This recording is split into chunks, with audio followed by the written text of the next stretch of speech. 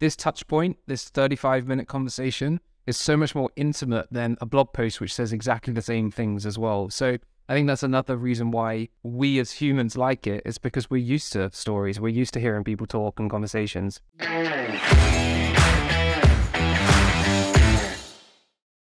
Welcome to Marketers Talking Marketing, the most SEO titled podcast there is. Today we are talking podcast with Mark from Speak On Podcast. Wait, did I get that right? Speak On Podcast? Yeah, it says it does exactly what it says on the tin. Wonderful. So podcast, I mean, this is very meta because we're on a podcast talking about podcasting. Why should marketers in 2023 care about podcasting? Great question, Jess. I think the simplest answer is that it's the easiest way to create content. Hands down, the easiest way to create content. So that could be internal content from conversations that you have internally if you've got a large company, or it could be from external conversations with ideal customers or prospects and also customers of your own. You could just have a conversation, which we're all used to doing. It doesn't take any training. We know how to talk normally. I think there's sometimes a little bit more pressure when it is a podcast and it's being recorded. You feel like you might have to perform a little bit. But I wish that podcasting was a thing when I used to work in data center design and build marketing, where I knew nothing about data centers and how to design and how to build them. But what I would have loved to have done is spoken to the designer, spoken to the air conditioner person, spoken to the water and heating person, and just collated all of that content and then repurposed it into written formats as well, like blogs, newsletters, etc. So I think if marketers start seeing podcasting as their genesis for content, it makes absolute sense to start a podcast. Yeah, that's a great point too, because I am guessing that there are people who are watching this clip right now in the future and they're not watching it on the podcast. They're watching it on LinkedIn, TikTok, some other social media platform on that side. Yeah. We ran some. We tried to get the most amount of content out of one interview just as an experiment. And I managed to create 40 different pieces of content just from one 35-minute conversation. So the potential that it has to really up your content production, as well as, of course, you've got to distribute it and still work hard on that. But it really is a game changer. If you are a CEO watching this, please do not ask your marketer to produce 40 pieces of content from every single podcast. Let's not set that expectation. But that is awesome. So how did you go from marketing data center architecture to podcasts? Yeah, wow. Okay, so we'll step back a little bit. So I've always worked in B2B sales and marketing, mainly for software companies. So I was working in that role as a digital marketing manager because their digital marketing was a new thing back then. That was the title that we got given. And that was literally do everything that is to do with online. That was my remit. And I actually implemented HubSpot, the CRM, in that role. Love HubSpot. And me Love too. HubSpot. And these were the days that HubSpot were just educating people about inbound marketing. They weren't as famous as they are now. But what it gave me was a unique skill that I had experience of implementing HubSpot and their CRM and marketing automation platform for a company. So my next role, I was pretty much hired so I could do that. Then that company that I was working with, they got acquired. So they were being rolled up into a much larger organization. And the role just wasn't going to be the same for me. So I got another job where my first priority was to implement HubSpot and have HubSpot marketing working with Salesforce. So I got very good at that implementation, the tech side of thing, building out the tech stack, making all the automations, using Zapier to automate as much as I could. And I took a year break where I went traveling for 6 months to South America and 6 months in Southeast Asia. But whilst I was away, I was thinking, what am I going to do next? And this is really where my kind of entrepreneurial journey starts. I decided to be a MarTech consultant where I could plug anything together, implement any CRM with any tool. And I did that for about 2 years. And then one of the clients that I had whilst I was doing that asked if I wanted to join their company, which was a lead research and data enrichment service, which was a productized service with 100 people all over the world. And I jumped at the opportunity to be general manager for them, so running pretty much everything. So it got me more into the leadership role, more into sales as well. And then after a year of working there, I kind of did everything that I wanted to do for the business. And I was looking for my next opportunity. And as I was sharing with you just before, I started to pitch myself on podcasts and saw success with it. tested that out with a few other people, friends of mine, pitched them, got them on shows. And then I thought, okay, maybe there is a need for this in the market. I could serve more people if I built an agency. And then fast forward 2.5 years, and we're talking here today. Yeah, I love it. I think the hardest part for so many people is starting. And how do I get on a podcast? How do I get guests for a podcast? You're like, there's so much to do. Where do I even start with it? So definitely feels like you're bringing a service to market that solves like an immediate need that people have. Yeah, definitely. And when I look at podcasting, I think there's 3 main plays or 3 main strategies that you can take. So the first is the obvious one, start your own podcast.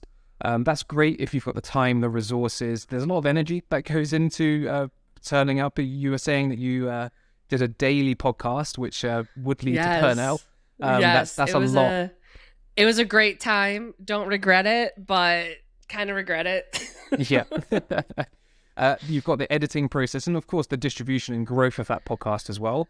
Personally, I think that starting your own podcast is great if you've got a relatively small total addressable market and you've got quite a high-priced product, because it's a great touch point that you can create as part of your marketing strategy to use that not only to start conversations with prospects, but also to use as sales enablement content as well. So first strategy, start your own podcast. The second strategy is speaking on other people's podcasts. That's what we specialize in at Speak on Podcasts. And really what you get to do there, and the reason why I love this one, is you get to leverage somebody else's audience. They've worked hard, the podcast host has worked hard to build that audience. They vet the guests that come on their show, and they often do a lot of the distribution and promotion of that podcast as well.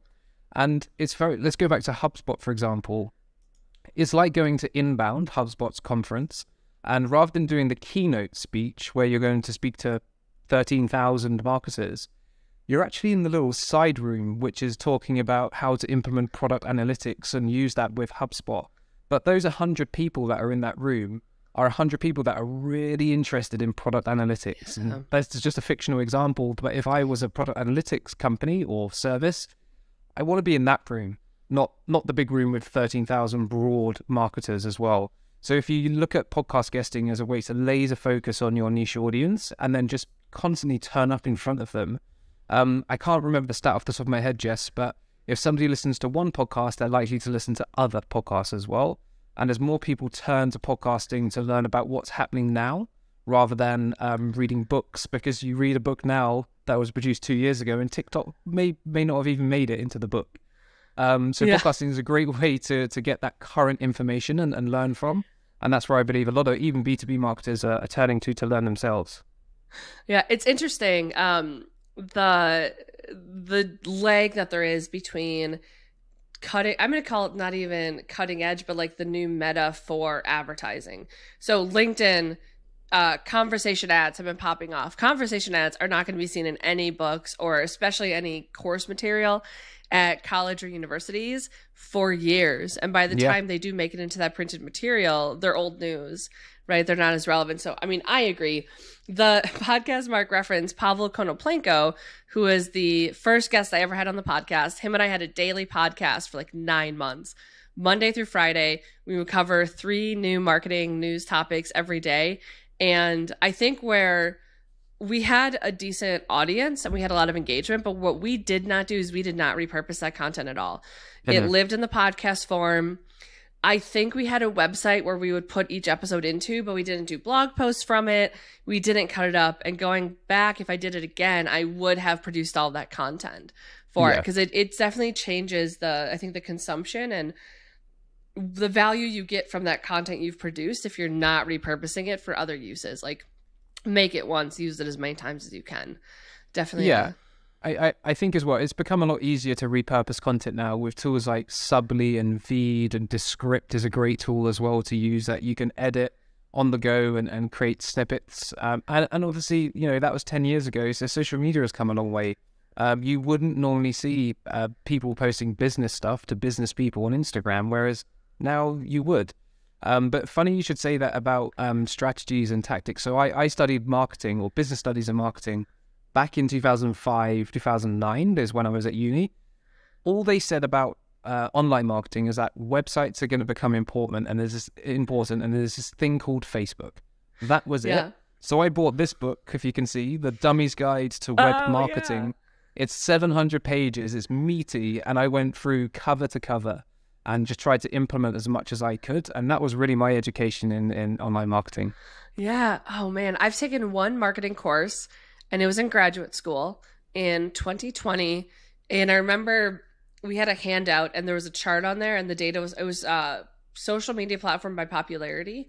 And it had struck me because I think Pinterest was super high on it and a few other ones. And I was like, oh, and Google Plus was still listed. I was like, I don't know about this. And I looked and like the little date, the little, footnote said it was from like 2016. Right. And I was like, this is 4 years old. Like this is especially so when relevant. They're reporting on like daily, monthly active users and like to show data from 4 years before. It's just, it's bonkers. But Twitter this week compared to last week is a different world. Yeah, 100%.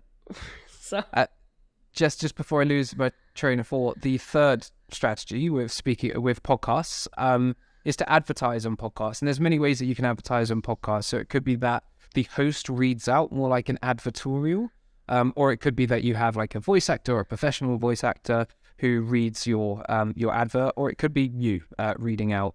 However, I consume a lot of podcasts. I think I've consumed 17 days worth of podcasts in 2022. I got my kind of year in review. I listen to them when I'm working out, when I'm working sometimes. So yeah, any opportunity I can, I listen to them. But of all of my favorite podcasts that have adverts, I love the button that skips 45 seconds because I can just skip through the advert that comes in mid-roll for halfway through the interview. I love the shows. I listen to every interview that goes live on their shows, but I skip. And I think that's what most people do. So I don't think podcast advertising is as effective unless you are a B2C brand and you need large reach. Then going sponsoring some of the larger podcasts may make sense because there will be a percentage of that audience who do listen to the podcasts. But yeah, so the three strategies there. It reminds me of YouTube advertising where it's going to be NordVPN, another VPN, or Casetify. Those are the three. I pay for YouTube Premium and people are like, why'd you do it? But I have YouTube on. I listen to a lot of music whilst I work with YouTube. Okay. And I don't even know what adverts are on YouTube these days because you pay, I think, £12 a month for about $15. But for the amount I consume, I believe it's worth it. And I don't see any ads on YouTube. Yeah, I love advertising. So there used to be a plugin for a Chrome extension that you could use on Facebook. It only lasted about 3 weeks in the marketplace before Facebook destroyed it. And it was called Big Ads. And it would allow you to actually only have advertisements in your newsfeed.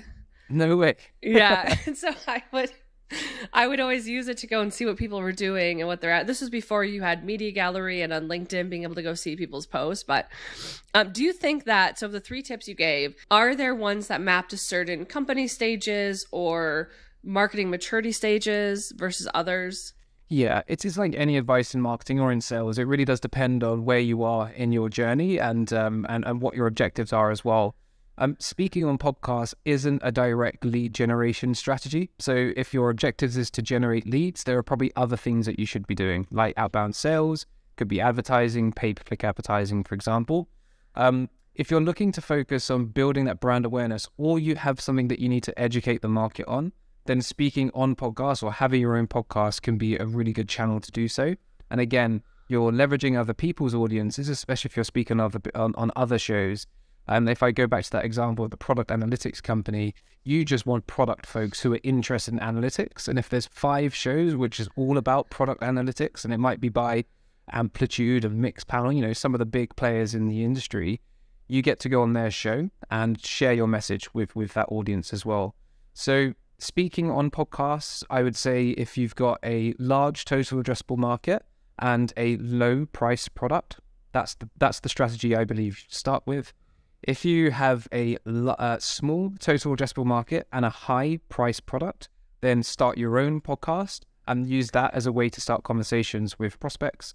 Then if you have a huge TAM, total addressable market, and a relatively low average deal size, then perhaps advertising on podcasts would be the right strategy for you.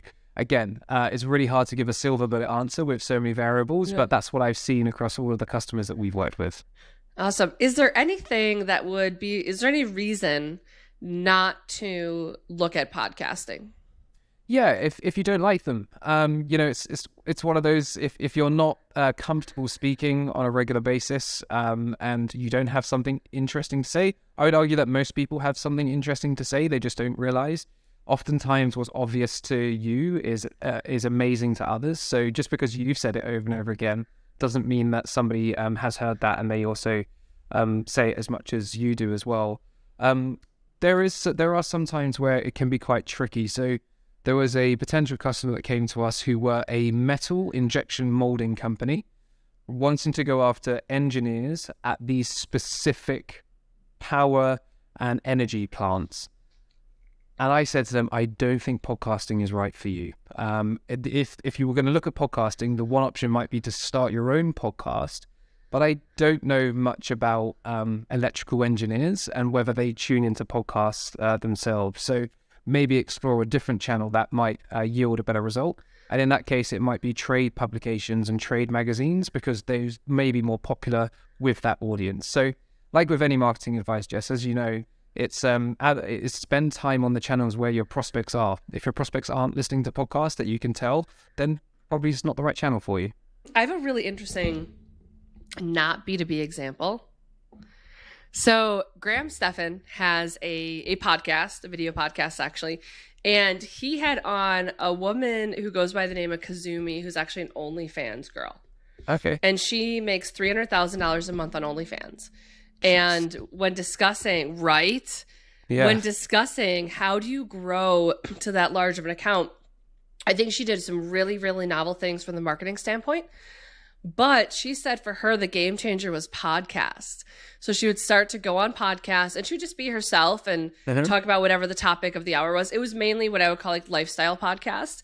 But going on podcasts was what really accelerated her OnlyFans success. What up? And that was so unexpected and definitely something that I wouldn't think has a direct correlation. But it was like the game changer for her. That's awesome. Yeah. Yeah, it's an insane amount of money to make a month. It's crazy.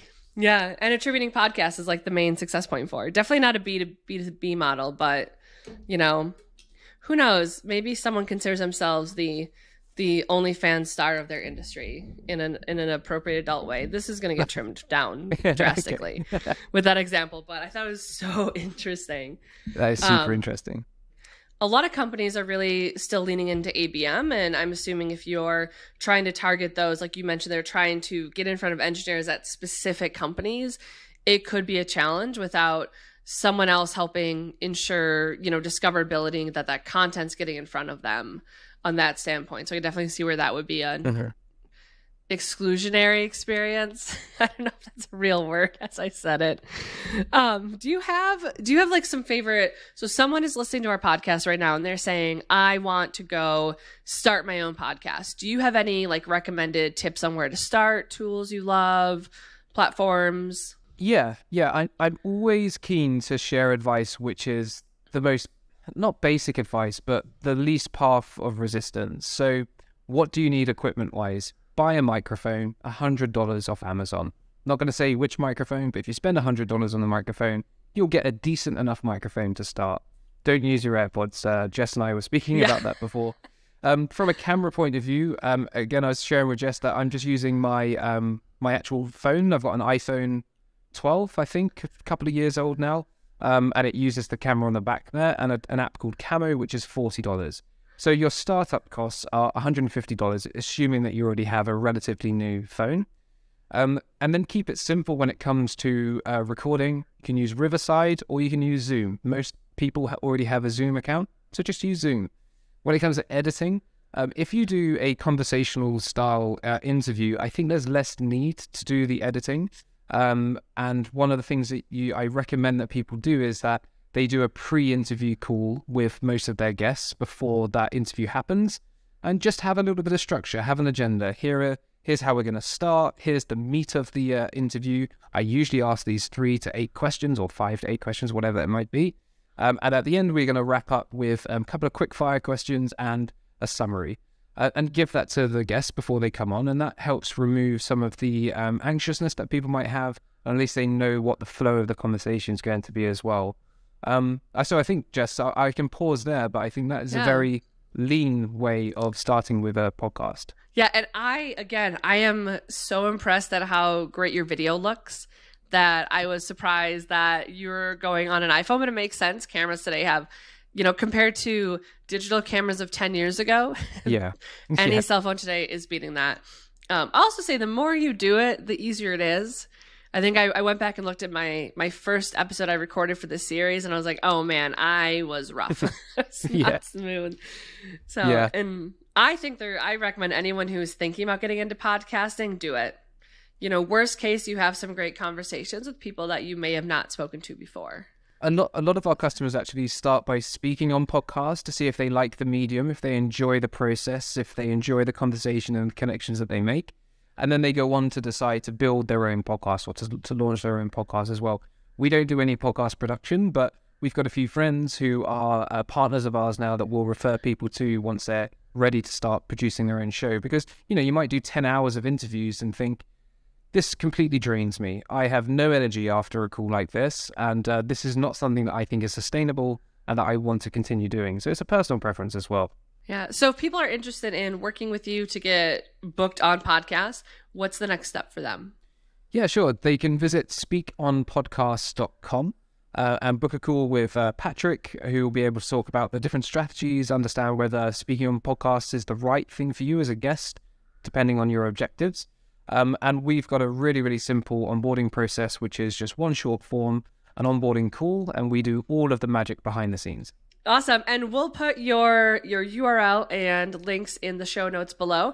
And if you guys are going to start a podcast, send it over to me. I want to listen to it. I'll be your number one fan. Thank you for joining us, Mark. Thank you for joining us on the show today. And everyone have a great rest of your day. Cheers, Jess. Really enjoyed the chat. Thank you.